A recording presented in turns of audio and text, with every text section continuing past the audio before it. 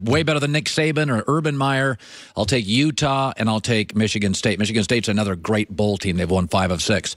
With that, we go to a guy who played in this league for a decade and a half, a Pro Bowler, Super Bowl winner via the Coward Global Satellite Network, Trent Dilfer. All right, I look to you for wisdom on these Mondays. Brady's decline. Now, I don't want to overreact to it, but we got 40-year-old guy. Gronk and Edelman are past the prime. I mean, Gronk's perhaps in his last year. Do you see light at the end of the tunnel for New England rest of the year?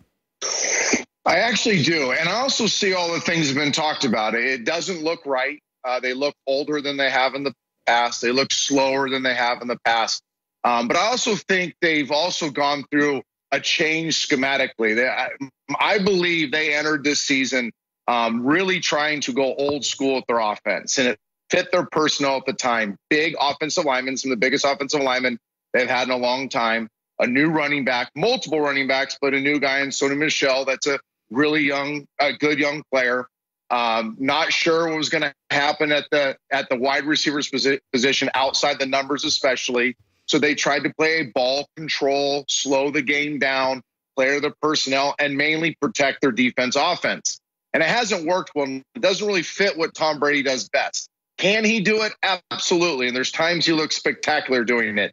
But what he does best, and where I think they will go here for the next 2 weeks and into the playoffs, is more of their old spread up-tempo offense, where they spread you boundary to boundary with running backs, tight ends displaced outside receivers, and create more space. And when you do that, it does a couple things. It's what makes them best. One, it gives Gronk more room to work with. It takes advantage of his size more than playing him in a scrum.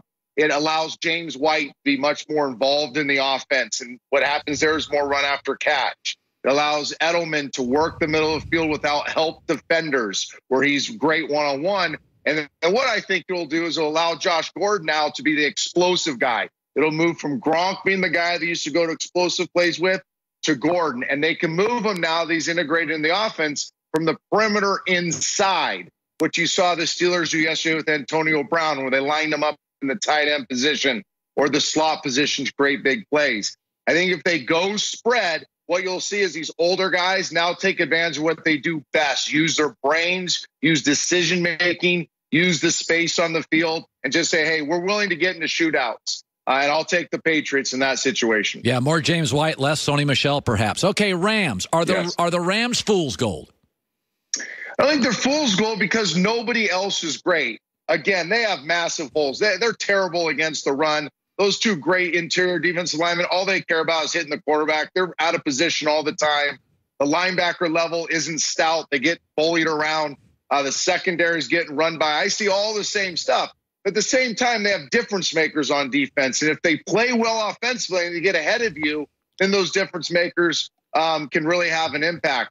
Offensively, they're obviously in a funk, but I give Sean McVay a lot of credit. And I think he'll be a lot like Bill Belichick and the other great coaches in this league. They'll do a great self-scout this week, and they'll go back 6, 7, 8 weeks, and they'll look at trends, what's made them good, what's made them bad. And they'll start morphing their offense back into what the players do best. And I think the Rams can make a run just because they're that explosive offensively.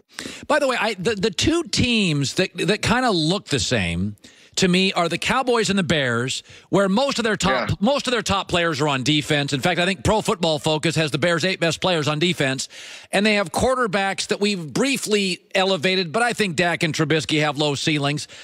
I think the Bears and Cowboys are the same team. What say you?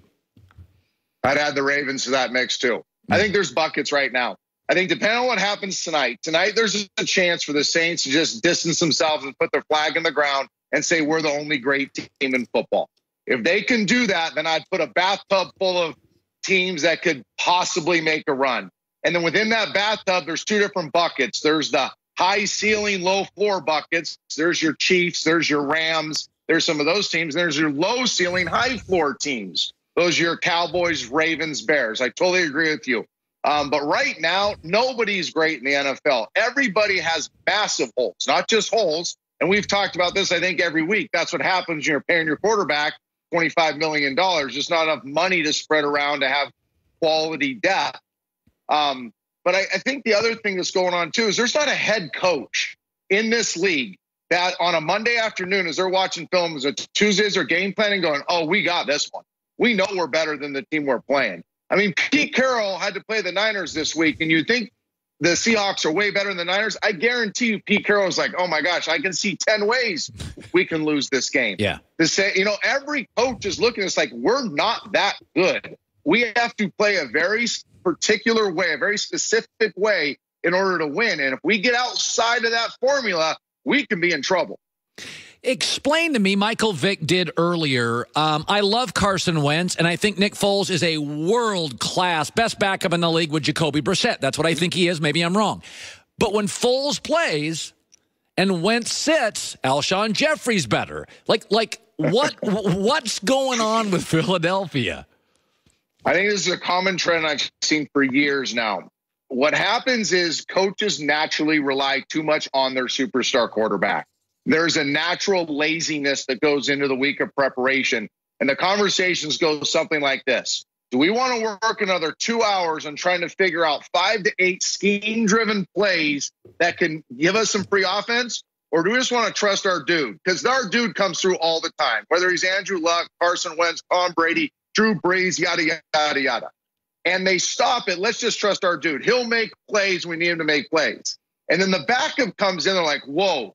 We have to help this guy. We have to do a lot of stuff offensively to get others involved and really help him out. This has to be a coach-driven game more than a quarterback-driven game.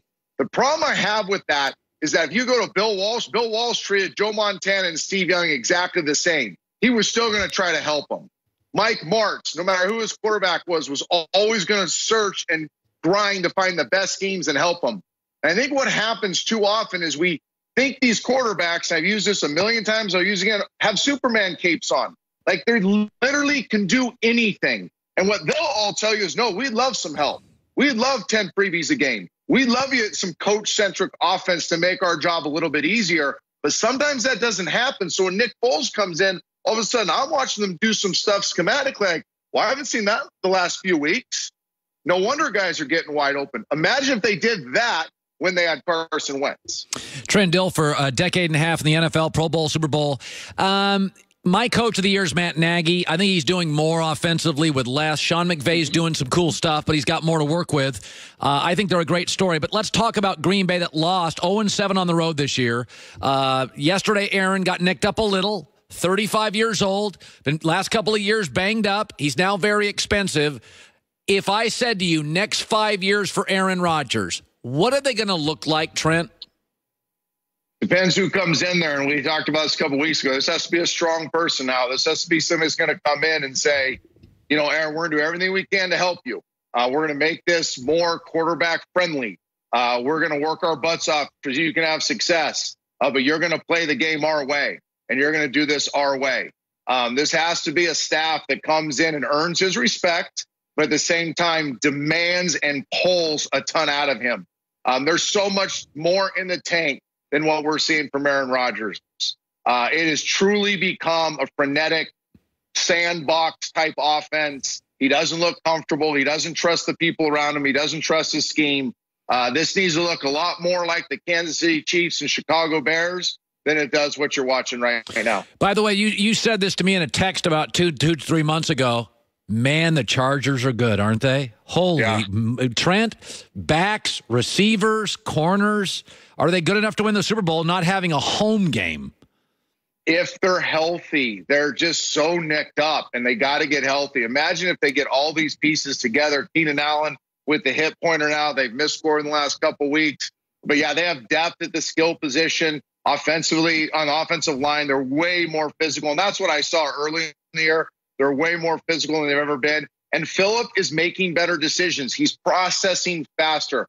Phillip was always the guy that read everything deep to short. I mean, he was always looking to pull out the machete on every play. And now he's pulling out the scalpel. Now he's willing to go into death by 1,000 cuts and just nick you to death. And his decision-making, if he can maintain that, and it slipped a little bit the other night, but if he can maintain that high level of decision-making with the offensive talent they have, and then again, a defense that has a difference maker at all 3 levels, defensive front, the linebacker position, and now the secondary position with Derwin James, You don't have to be great on defense. You just have to have enough difference makers that make big plays at big times. Yeah, and it is a bizarre story where they don't really have a true home field advantage. Trent Dilfer, great talking to you, bud. Thanks, brother. All right, good stuff. Shawne Merriman, outspoken, going to join us last hour of the show. Plus, we do the 3-word game in the NFL. I can describe every NFL outcome in 3 words, including the one I did not watch. I have to pick a game every week I didn't watch, and I picked one this weekend, and I haven't talked about it because I didn't watch it, and I'm not going to pretend I did. Special people in your life, show them how much you appreciate them. Go to 1-800-Flowers.com, code HERD, 1-800-Flowers.com, code HERD. Get 12 holiday lights roses for $29.99, another dozen and a vase free. Hour 3 next. XL guys aren't built like everyone else. That's why DXL isn't built like any other clothing store, with sizes starting at XL, from Lacoste to Levi's, Brooks Brothers, and more. Built to fit. Built XL. DXL. I'm 1,000 miles from nowhere, and there's no place I'd rather be.